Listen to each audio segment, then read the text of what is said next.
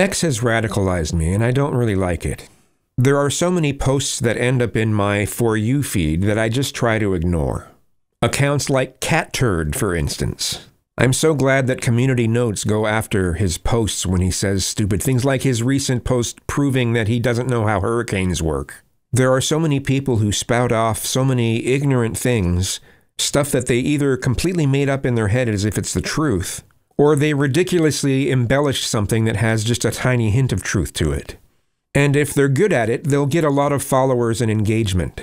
People who state things that they know are not true, but because it's lucrative to be for or against a number of specific things, and there are no significant rules stopping people, we end up getting the worst of the worst in many cases.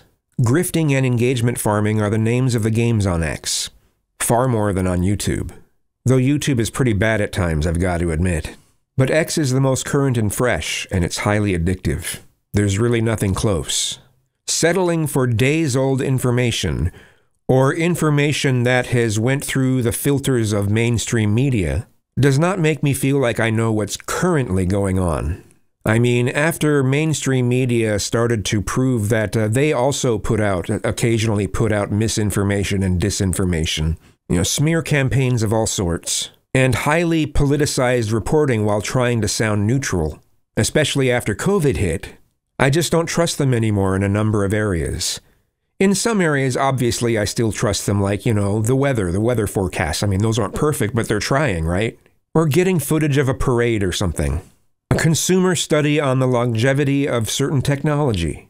Things that can't be ruined by having politically polarizing views. I'll trust them in those instances.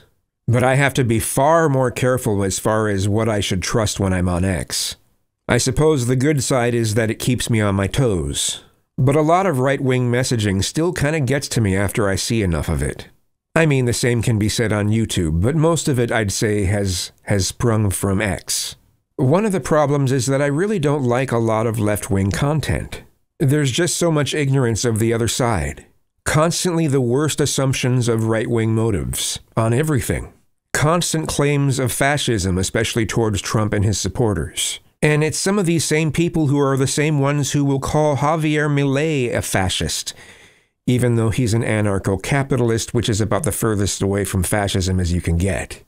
And then there's all the constant messaging that comes from the far left, the further left. I won't say far left, because there aren't that many actual far left pundits online. They're out there, but they're not that popular, I'll just say that. But there's this constant messaging from a lot of the further left pundits that push that we should dismantle the oppressive systems that make up this country, like our standards, roles, rules, and customs. It's the notion that these systems don't include all cultures and demographics equally, so we need to tear them all down, and not really replace them with anything. It's the notion that we shouldn't have standards, roles, rules, and customs at all.